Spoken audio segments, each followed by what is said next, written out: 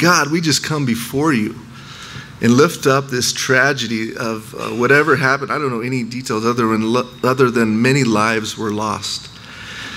So we pray for those families. We know that you will be glorified even in such a difficult and trying circumstance.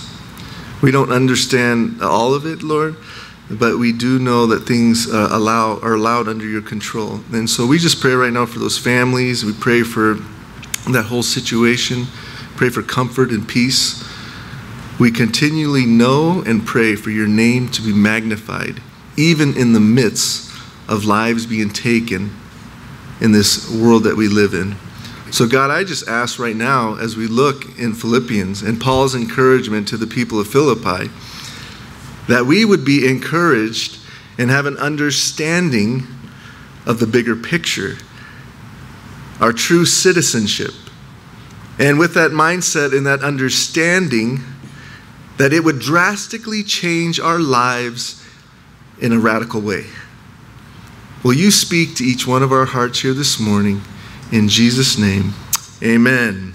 Philippians chapter 3, we're going to try to follow along with me verse by verse. If you want to open to verse 17 is where we'll start. For those of you who don't know, God allowed me in the privilege to live in countries of the Philippines and Belize at different points in my life. In fact, in the last 6 months, this is amazing, at 38 years old, God allowed me in January to visit my closest, deepest friends in Belize. And then 4 months later, this past April, I got to go to the Philippines, where I grew up as a child from 9 to 15 years old.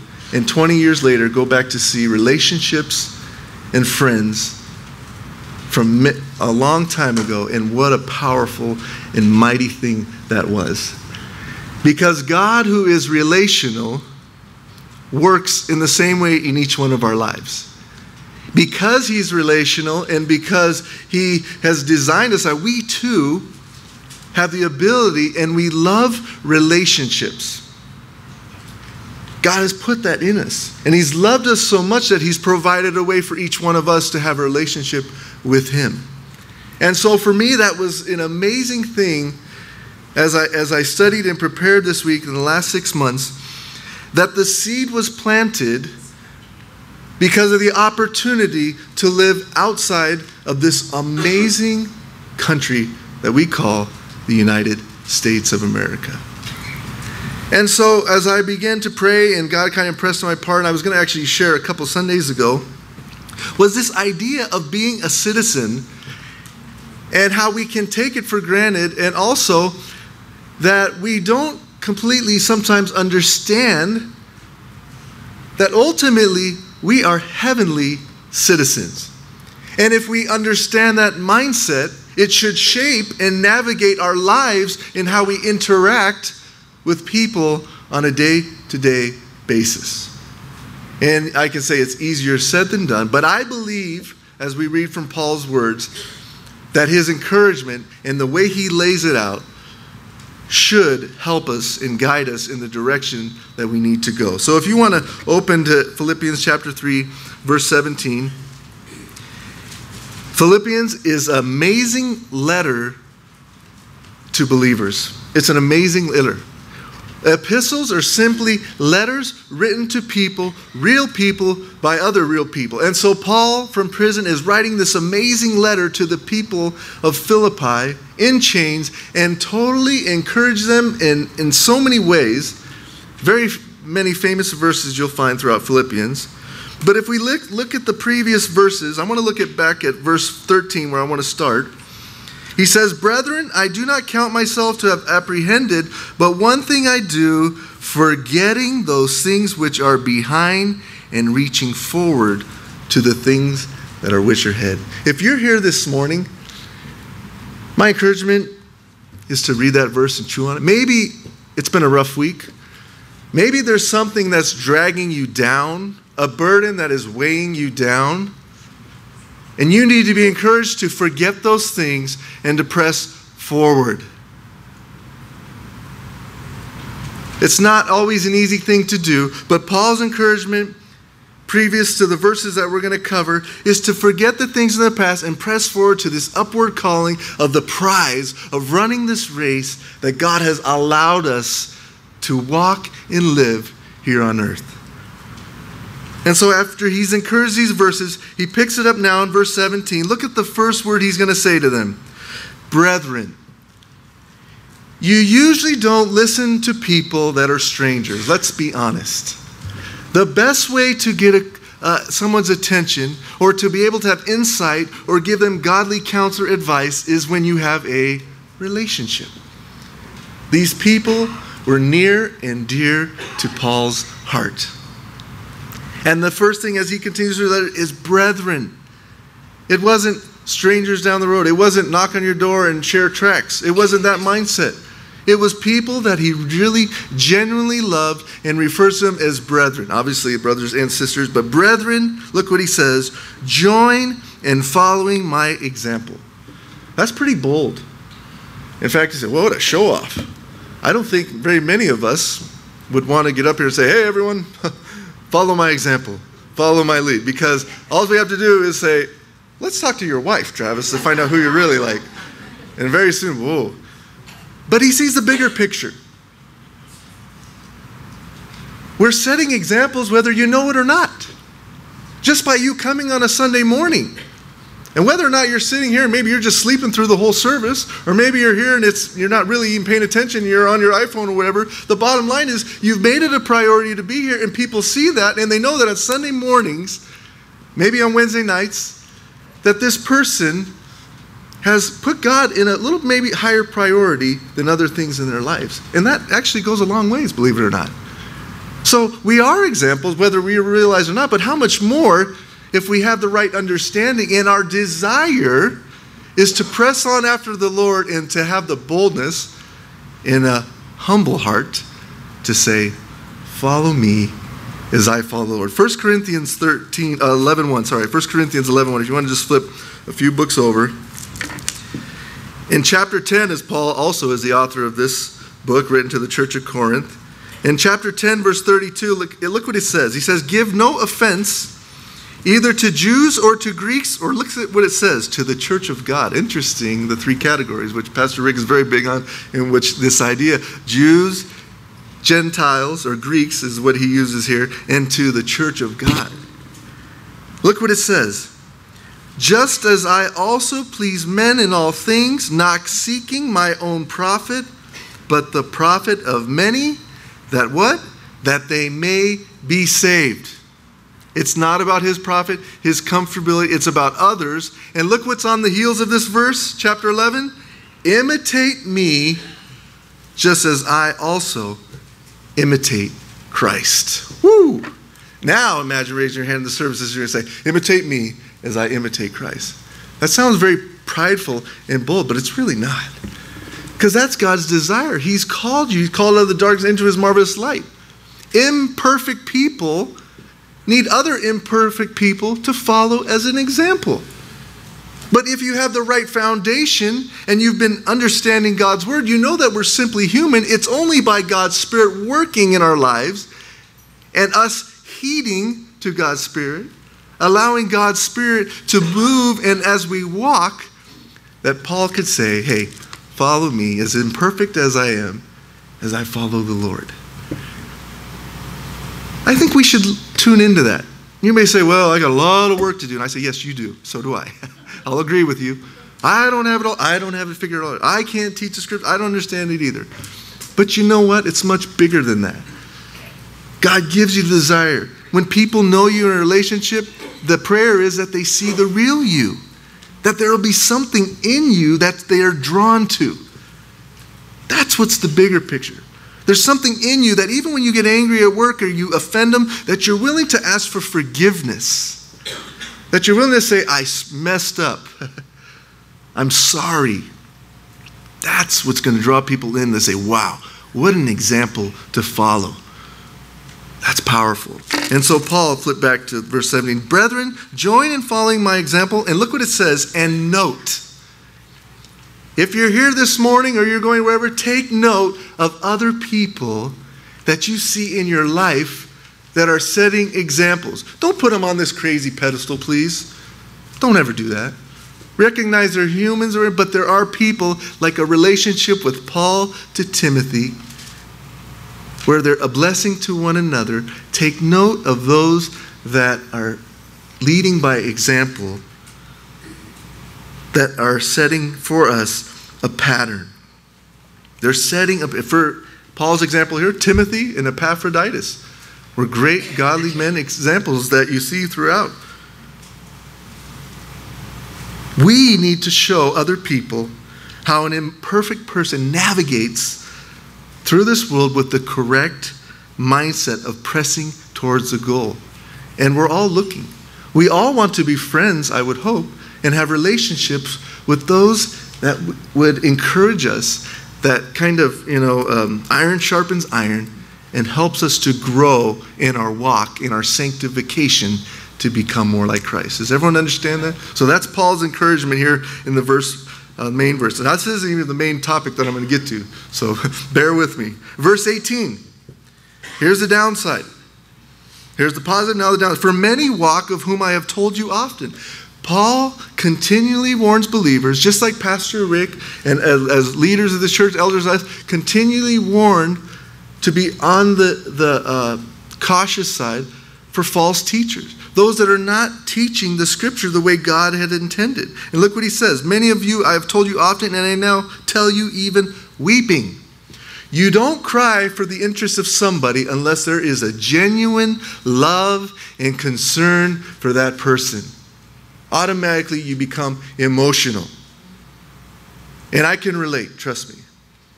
There are near and dear brothers and sisters that are going through difficult times, or maybe have completely just said, I don't care about the Lord anymore. Yeah, I know I went and I felt God's, but I don't feel it's real anymore.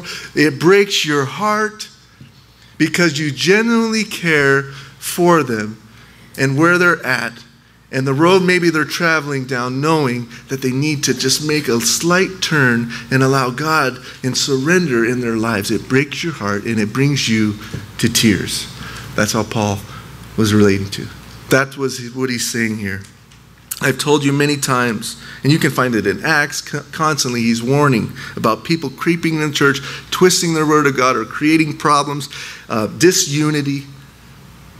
God won't have that, and Paul's expressing that. And he says, even weeping, that they are enemies of the cross of Christ. Three things that he identifies here as these enemies of the cross of Christ. One is, well, whose end is their destruction, right? But whose God is their belly. Their God is their stomach. Well, what does that mean? Their own physical desires. It could also mean their fleshly accomplishments. I do this, this, and that. Or in other words, earning favors, in this particular instance, what it seems like, in dietary laws. Throughout humanity, and even us today, we like to do things to impress other people on the physical outside appearance. I go to church this many times a day, I give this amount of money. It's all these things that are visual that we can see. And in fact, in God, in the Old Testament, many times you come to me, you prepare these sacrifices or whatever. It was very outward. And it's appealing to our natural nature because nobody really sees our heart. And on the outside, we can look really good, like a nice whitewashed, tomb or a fence, but the inside, we're decayed and we're dying. But it's easy to fool others. You can't fool God. He wants what's inside of you, because out of the heart proceeds through your mouth, right? That's how it's revealed. So first thing, their God is their stomach, their own physical, keeping these things. Second, their glory is their shame. They heaped up praises upon themselves. They loved it when other people would praise them. That was their glory. That was their glory. If they want to be seen and they want to pray on the corners or look how much I give or whatever, guess what? That is your reward. It's no longer a heavenly reward. That's why it says not to let your right hand know what your left hand's doing. In other words, nobody really should know, But their desire was like, well, everyone should know because they'll elevate me to another level. Their glory is their shame. The Bible teaches the complete opposite. The Bible says, hey, that is your reward. Everyone recognize you and think, wow, you're a good guy. You donated this, you did this. That's your reward. It's no longer eternal. How much more better is our eternal rewards that we're storing up in heaven as we help brothers and sisters move in the church. As God lays on your heart to be a blessing to someone else that nobody knows about. My wife had been blessed so many times by people we don't even know. When we were serving in Belize, and just people blessing in our apartment that we're in now and so forth. We don't even know. We don't need to know. That's between the person and the Lord. That's how God works. That's powerful. So their God is their belly, their glory is their shame, who set, the third thing, their mind on earthly things. They set their mind on earthly things. We're going to hit this as we get into citizenship, but also I'll try not to go too far into this. We have to take care of earthly things. We have to pay our bills. We do need a vehicle to get back and forth to work. We do have jobs. We do want to, have a home to live in and so forth. But the idea here is that these earthly things are to gain God's favor. So they've twisted it. They're finding these different things to earn God's favor depending on the physical. That's not the case. Physical observances. Well, I do this, this, and this. Any attempt to bring favor to God is what they were doing here. Once again, outward, in the physical realm, not the spiritual, because God's word teaches the complete opposite. Right? It's all about the inward. What God's doing in your heart, which will extend by your works and it will be revealed. Now, sometimes our fruit's not very good, I'll be honest with you. That's okay. Pick those fruit off, right? But God will be the one to fix your heart. That's the root. That's where it starts at. And everything flows out from that in our lives, in how we interact, in how we serve, and how we see our position with the Lord. And so those three things he just wanted to clarify about these people that have snuck in. They were enemies of the cross. Their God's their stomach. Their glory is their shame. Their minds are set on earthly things. Now, what you do when you're writing a letter, when you set out these things, guess what? It's all going to be evidenced by basically wickedness. And so if you're receiving this letter, they could actually, look at this and look around our church as leaders and say, who fits this category? It's important for us to be warned and know the truth. And God does that very clearly throughout God's word. There's no surprises with God. You notice that? He's very clear. It's either black and white. He lays it out clearly and he says, okay, now you get to walk and navigate your life. And however you want to do, I will not force you. And so he lays it out very clearly. These are the identifying factors or characteristics of those that are enemies of the cross. Be on guard. Watch for that. Now, if you make this statement, and because Paul is gifted by the Lord and a writer, how do you kind of summarize what each one of us live in and the things maybe you're dealing with in your life right now? Look at verse 20. What was his encouragement to fix this problem of living for the desires of the earth and the wrong perspective? Verse 20, for our citizenship is in heaven. Our citizenship is in heaven. I Googled citizenship. That's what nowadays information is like that. Anything you want, it's at your fingertips. Anyone ever said, you want to impress your friends in about 10 minutes? You go study up on some nuclear atomic bomb, and you'll notice, okay, is this? And hey, buddy, well, this is what it's about. We can do that nowadays on our fingertips because of Google. So I simply put in, what does citizenship mean? And Googled it. This is what it says, the citizenship. Citizenship is gained by meeting the legal requirements of a national, state, or local government. A nation grants certain rights and privileges to its citizens. In return, citizens are expected to obey their country's laws and defend it against its enemies. Wow. That's in the physical sense. Now, is there much application in a spiritual sense? Oh man, you're not kidding. We're heavenly citizens. Did you know to become a U.S. citizen, and I might be stepping in because this is a hot topic and issue around the world. It's really not if you get down to, if you're a believer, I hope you recognize this morning that you're a heavenly citizen, and then secondly, you're an American citizen. If you got those backwards, you're going to have a rough time living here on earth. And I can almost guarantee if you come up here and you're getting upset or all these things going around, there's probably a misunderstanding that you're first a heavenly citizen and the U.S. citizen. Don't get them confused, or you're going to have a tough time navigating and living, especially in our country of the United States. So I'm hoping this will encourage you. To be a U.S. citizen, obviously the easy way is you're either born as in the U.S. or your parents, one or the other. But if you're not to become a U.S. citizen, this again, I just Googled it, you apply in a process. There's a process to become a citizen. You take a naturalization test, which consists of English and civics. And I think everyone knows this. So that's kind of, as I Google it, that's for a U.S. citizen. Now I was kind of curious, how about to be a Philippine citizen? It says, same thing for being born or your parents, but if not, you must be 21 years old. You must live in the Philippines for 10 continuous years. You must have real estate, land. You must have a lucrative job. It actually says lucrative job. And speak English or Spanish or one of their languages, and you pay around $1,000 to be a citizenship. All right? Interesting, isn't it? Each country sets their own requirements to become a citizen of that country. What is the citizenship requirements of a heavenly citizen? Man. Well, you can find it all through. You can look at verses John 3:16, but the bottom line is a recognition that you're a sinner. You have nothing to offer God. Romans Road, you can read all these verses.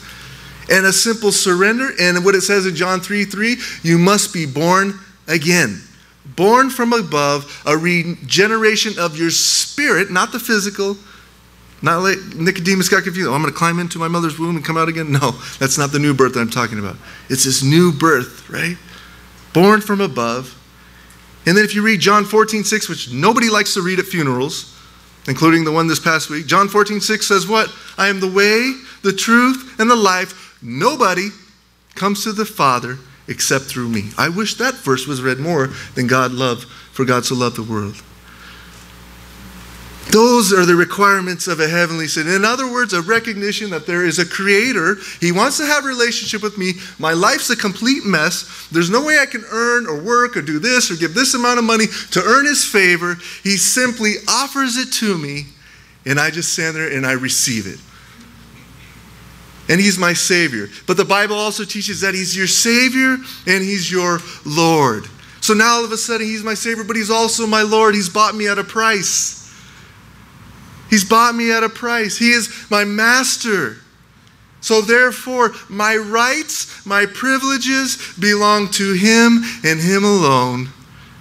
He is the king, and I am going to navigate my life through his Spirit working in me, knowing that I'm not perfect, but knowing God's Spirit will convict my heart, and I can either choose to obey or disobey. And he loves me as a child of God and not as a child of wrath. And so therefore, Travis is disciplined as a child of God. Has nothing to do, he's going to hell or whatever. No, it's because he loves me, just like I spank my son because he loves me. I ground him for whatever. The same thing God does with me when I get out of line. That's what we have here this morning if we have this relationship with the Lord. So, I have a friend at work. In fact, my buddy that kind of spurred me into maybe helping him learn Spanish. The other day on Friday or Wednesday when I was preparing for this message and thinking, I said, I want to ask him a question. Why do you want to become a U.S. citizen? Because the relationship that we built at work is, he says, I want you to ask me questions about U.S. government and civics to help me pass my test to become a citizen. So you know me, I know a lot. So he didn't know I knew so much information about, all the, stuff, senators and Congress. And so we always go back and forth. And then he tries to give me some Mexican history. And so that's helping me. And so on Wednesday, I said, I want you to think about this. I don't want to answer right away. I want you to ask you, why do you want to become a U.S. citizen? And he says, okay. So I don't know, it might have been an hour and a half later. He comes up, he says, 2 things. And I wrote them down here. He says, 1, because my family is here and I want to be with them. Interesting. Even these kind of spiritual things too, my family is here and I want to be with them. And secondly, I like the rules and the system of government here, the freedom. Those are the 2 things that I gave him time to chew on. Interesting, isn't it? His family's here. He wants to be with his family. He wants to be a citizen. And also, he likes the way the rules, the system of government are set up here. And I just love it here. Man. Citizen. That's his reasoning on the physical. How much on the spiritual? How much do we not realize what we have spiritually as heavenly citizens? Many people, for you guys that don't know, because I've lived in Belize, I've had the opportunity, and I've been to Mexico, whatever, many people want to come to this amazing country, and I can't blame them at all. Liz and I, man, we come back, we love it here. The blessings, just everything, all the things that he laid out. We love it. So there's also millions of other people that want to come here. But guess what?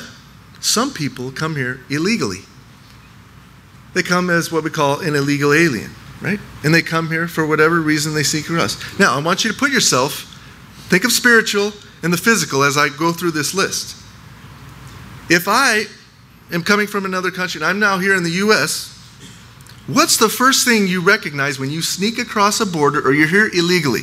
What are you naturally going to do? Well, first of all, I'm going to recognize that I don't belong here. And because I don't belong here is going to dictate the way that I'm going to interact with the people in this country. Start thinking spiritual too, all right? So now here I'm illegally, I'm living in Mesquite, I shouldn't be here, I'm always going to be what? The next thing? Alert. Because I am illegal, I don't belong here, this is not my home. My mindset, my perspective changed drastically because I know this is temporary, this isn't where I belong. Interesting. You're always alert. You're cautious wherever you go. Basically, we call it looking for ice. But how about in the spiritual sense? If you have the right mindset, you're in a foreign home, you're watching for Satan to do what? To catch you, to trip you up, to point his finger at you, to convict you, to throw you away into a jail. When I began to think about this, I said, this is amazing. In the physical sense also applies if we as believers recognize that we're here on this earth as illegal aliens, we should live the same way and not get comfortable, not get tense, not get bogged down with what's going on here on this earth. But to have the right mindset, cautious, alert, watching for the enemy, realizing this is temporary, my home, my car, seeing the bigger picture of who I'm living for. And then the third thing that I kind of thought about was, it kind of goes along, can never get comfortable no matter where they are because they know it's temporary and they must be ready to move at any minute. A mission mindset. The time when you get comfortable and you say, this is where I'm going to live and die, this is where I'm going to serve the Lord, watch out. God may want to move you elsewhere. Have the right mindset wherever God sends you. Maybe right now you're wrestling with something that God wants to move you to another town, or you're praying about another job opportunity. Have the correct mindset as you go before the Lord and say, Lord, I don't know. Yeah, I have this option or whatever. The correct mindset in understanding that it's temporary and how you live here will dictate the way you respond and interact. In other words, you never get content because you realize that you are an illegal alien living here in the cosmos. Because who put you there? God. And that right there should change our whole perspective and realize that we are a created being, not by chance, which is the world is telling you. Realizing that God wants to have a relationship with you. The world says, no, you got to earn that relationship. I can go list on and on of the complete contraries of what the Bible teaches and the world. And God allows you to be here and to choose. It's powerful. So, in summary, this is a lot on citizenship, but it's good, I hope. You're kind of following my mindset here. We have to understand that we are followers of Christ first, then we're American citizens, but living in this amazing country, our allegiance has to be to who? Our King, Christ, who is in heaven. If we understand that, not completely, understand that concept, we allow God's Spirit to move, it should change our whole lives. Seriously. If you start having this mindset this morning, you walk out of here and you realize this is not your home, that yeah, I'm an American, it's great and all, but I don't want to get comfortable here. I want to have the correct perspective. I guarantee you, it's going to drastically change your lives and it's going to make you uncomfortable. But that's a good thing. It's good to be uncomfortable. In fact, every time you read God's word, you better be uncomfortable. Amen. Unless you got it all figured out.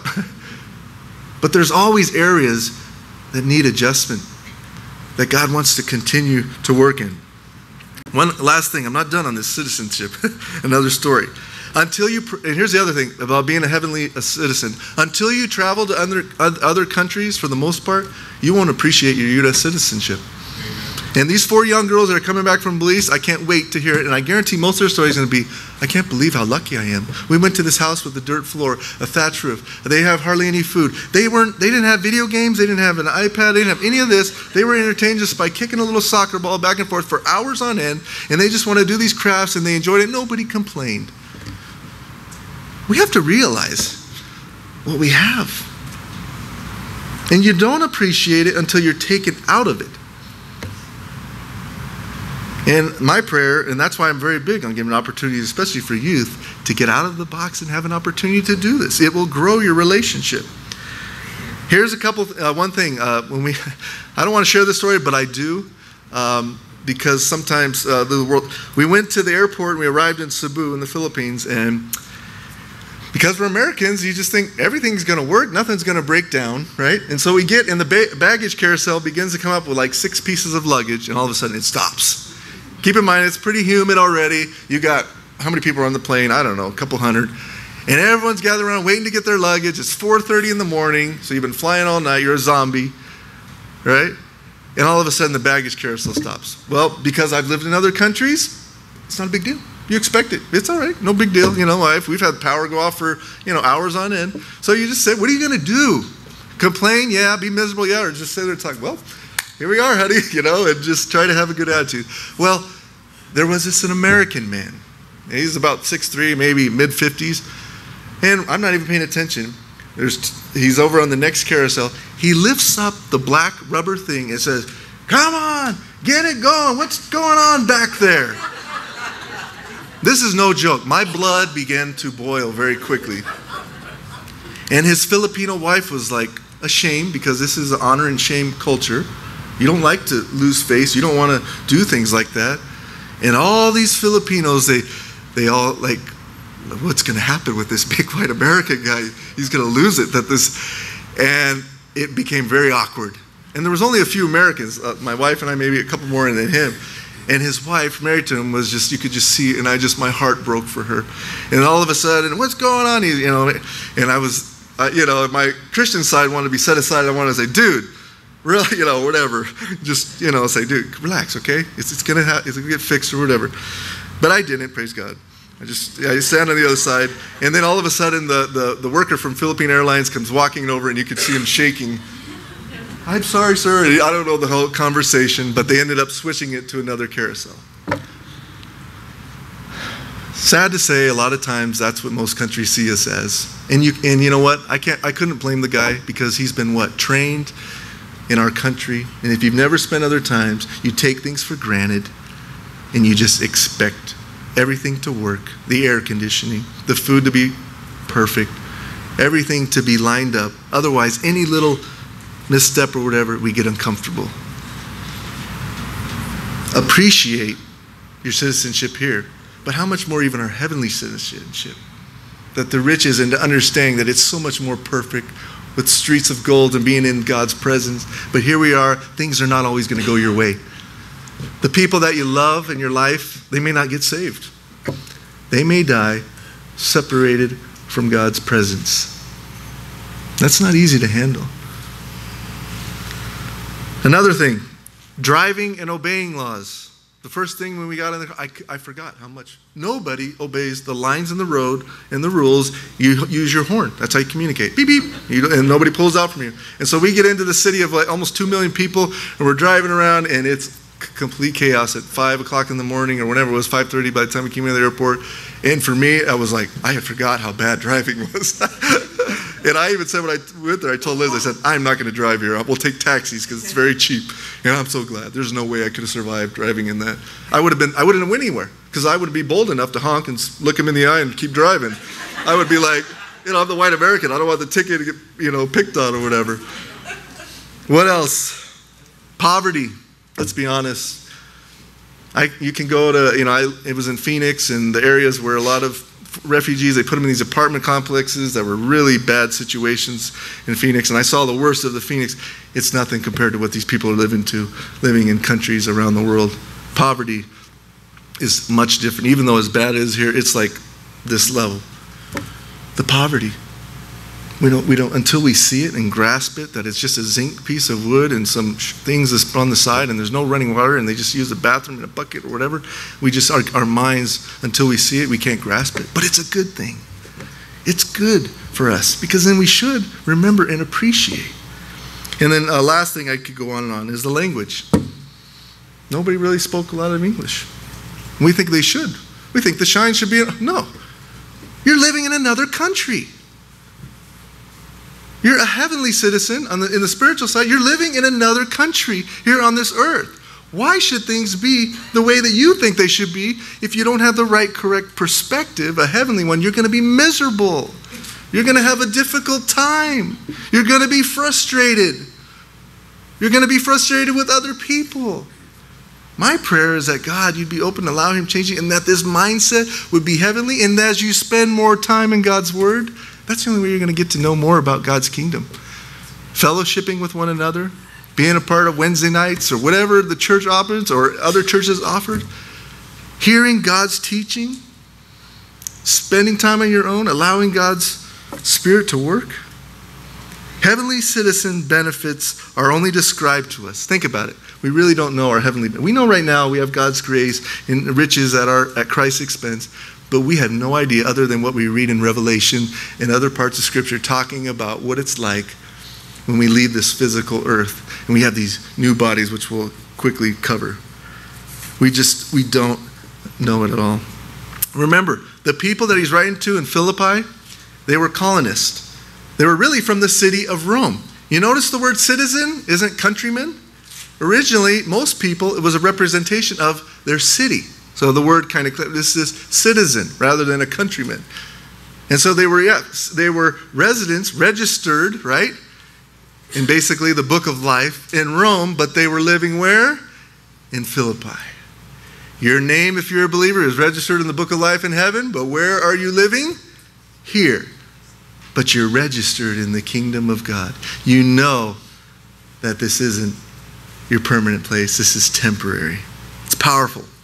If we really take that in, take a step back, and now as we analyze things going on in our life, whatever it is, the financial, the relationships or whatever, and we begin to gauge things and see it with the mindset of this, it should change your perspective.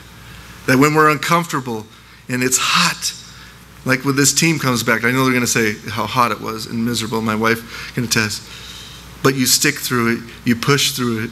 And ultimately, they knew they were coming back to the air conditioning. The same thing with heaven. We know if we push through it, we live here on the earth, but there is joy that the end is going to be much better.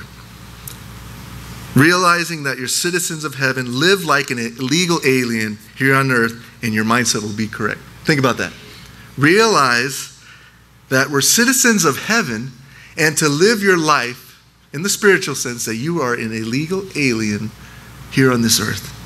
I guarantee you, if you really chew on that throughout the day and tomorrow and the week and see that, it should have an impact. It should dictate on how you navigate your life moving forward.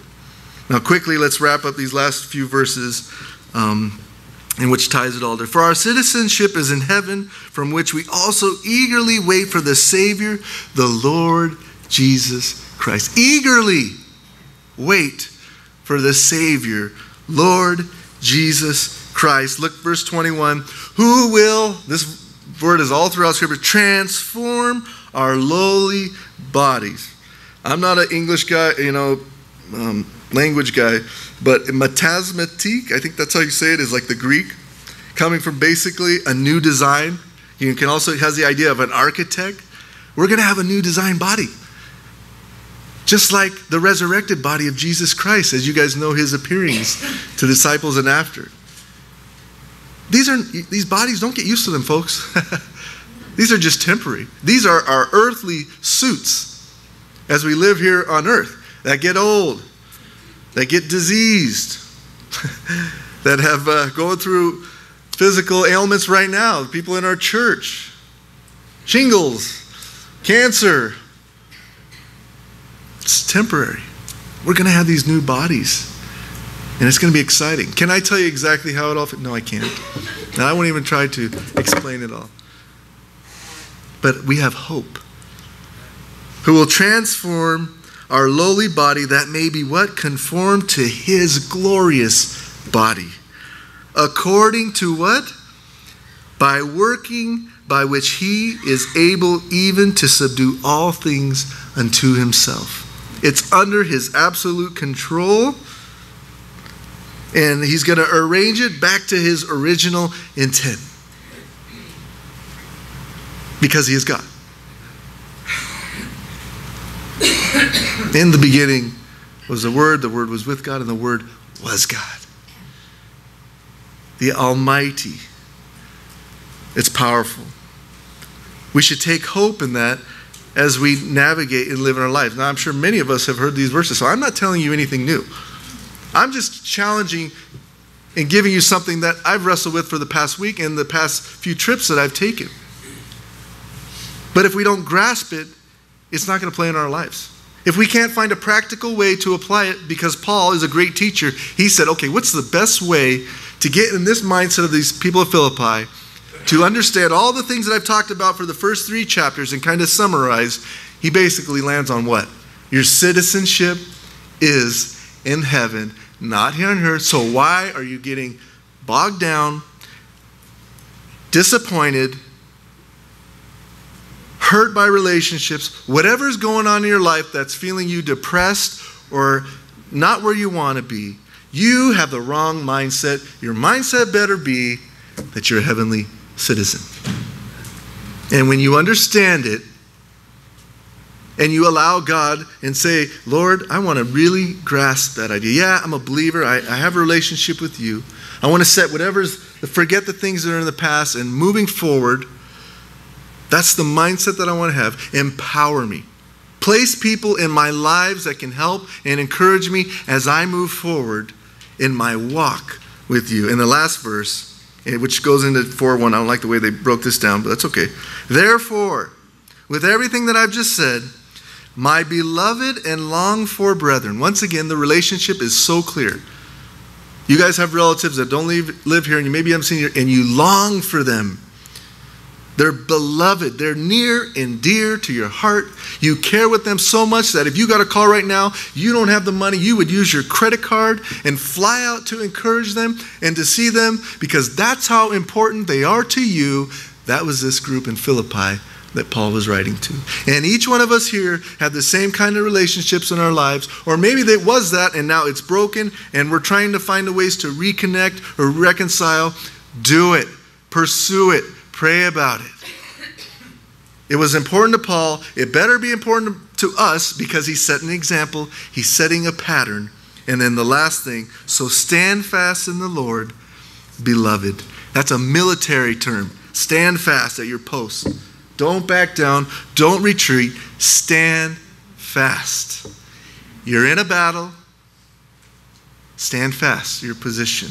Hold your ground. And if you're getting weak, you're thinking about falling, or maybe you want to back down, then get one of the other soldiers, one of us other believers, and ask for prayer. Ask for someone to come along and say, this is what I'm struggling with, and we can pray for you. In fact, when we close the song of worship, a few of us elders will be here, and we'd love to pray for you. Please don't take advantage of it. Don't take it for granted.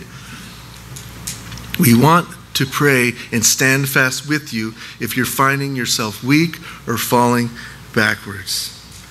And here's my closing thought, just to challenge us as we go to the Lord in prayer and as the worship team comes up. Don't get comfortable with your temporary home here on earth.